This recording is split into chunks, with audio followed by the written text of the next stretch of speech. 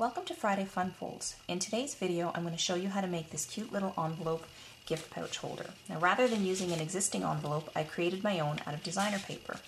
There's a little tag on the inside. You can either put a gift card, you can include a holiday photo, or you can simply write in your greeting. So why don't we get started? First thing you're going to need to grab is a paper trimmer with scoring blade. You also want a piece of designer paper that's been cut to 6 inches by 9 inches. Now I'm going to flip it over, and when you do that, make sure that you have the ornaments aligned in the direction that you want, or whatever pattern you happen to be using. I'm going to score this paper at 3 3/4 inches, 7 1/2 inches, and then what I'm going to do is I'm going to rotate it 90 degrees, again making sure that my ornaments are facing in the right direction, and I'm going to score it at 1 inch.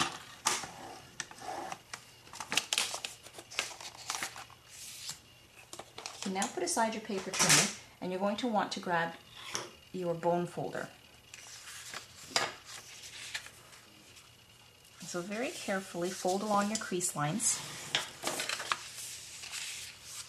making sure that you match the edges of the paper, just in case your crease lines weren't perfectly straight.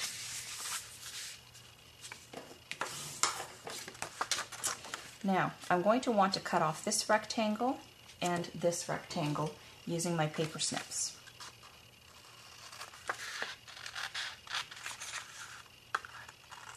And what I'm doing in cutting off the bottom rectangles like this is I'm actually creating the bottom flap for my envelope.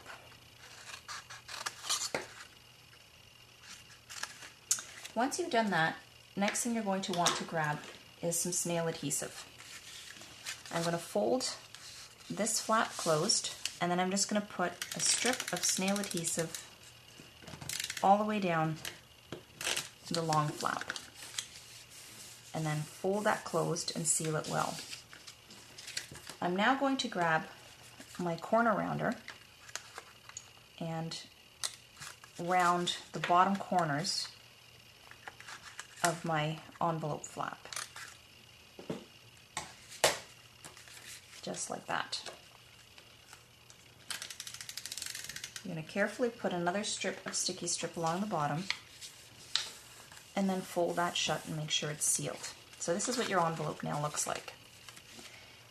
Now you're going to want to go ahead and grab a paper trimmer. Now, although this isn't absolutely necessary, I like the effect that it gives, and I'm going to make sure it's in there tightly, and while I'm gripping the handle tightly,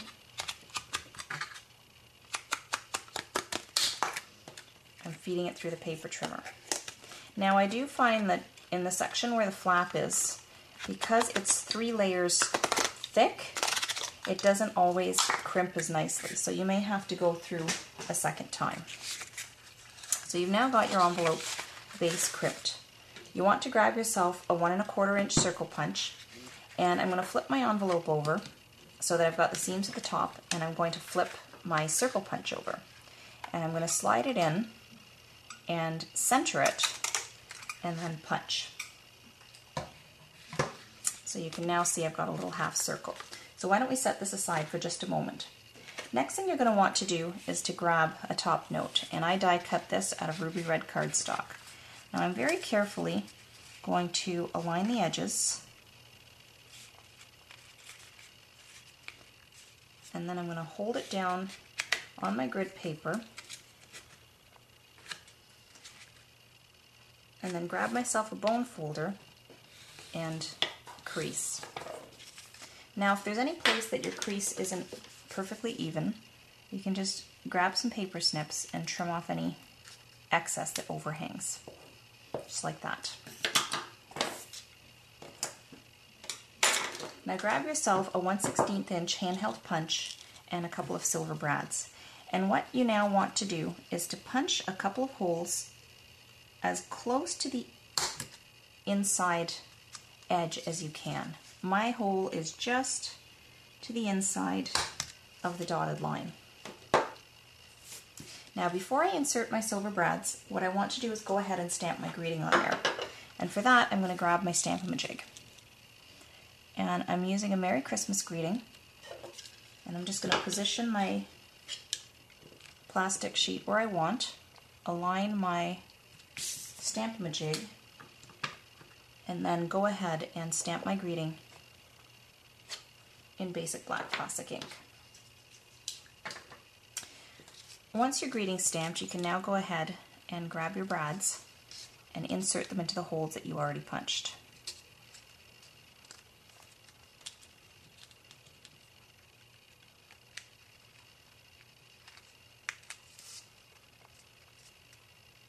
Now make sure when you open up the prongs that if you have to, you rotate them a little bit so that they don't stick out over the edge.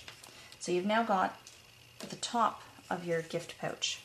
I'm going to grab a 16-inch piece of craft taffeta ribbon, and I now want to tie it to the side. So before I do that, I'm just going to position it, make sure that the ties are where I want them to be, and then I'm just going to go ahead and tie that in a knot. And this is really more for decoration rather than actually holding anything closed. So once you've tied your knot, you can go ahead and trim the ends of your ribbon.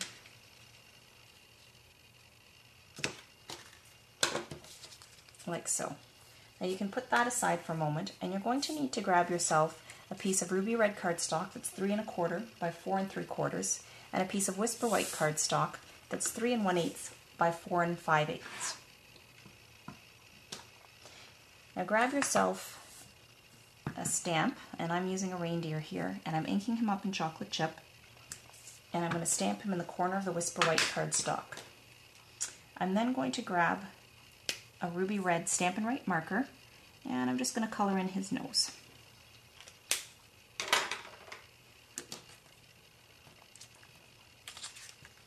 Now you're going to want to flip that over and put some snail adhesive on the back,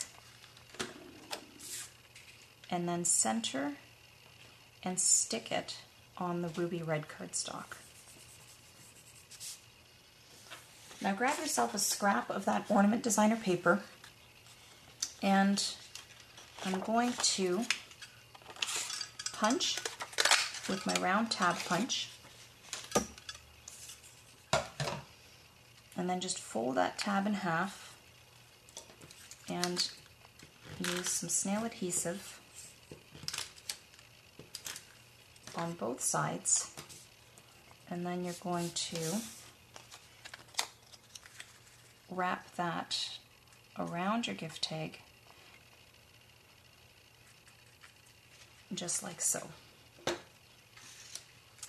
Once you've done that, you simply insert that into your envelope so that it looks like that, and then to get it into the top note holder, you just very carefully